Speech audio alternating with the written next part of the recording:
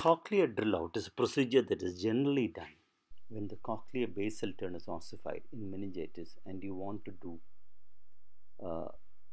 insertion into the upper turns of the cochlea. It is started off by identifying the round window and then drilling across the basal turn, remembering that the basal turn extends deeper than the round window.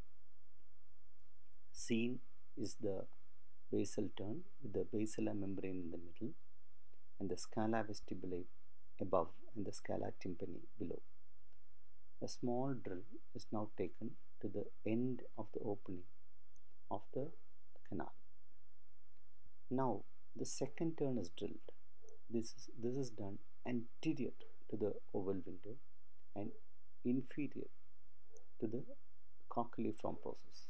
You can now see that the second turn is now opened with the same orientation, the scala vestibuli above and the scala tympani below.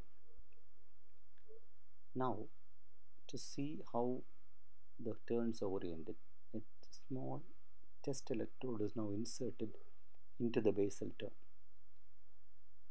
You can see that the electrode now comes out through the scala tympani of the second turn of the cochlea. This exercise is generally done to let the student understand the orientation of the canals. You can see the electrode passing across the basal turn and to the second turn. The superior turn is now identified by drilling anterior and deep to the second cochlear turn.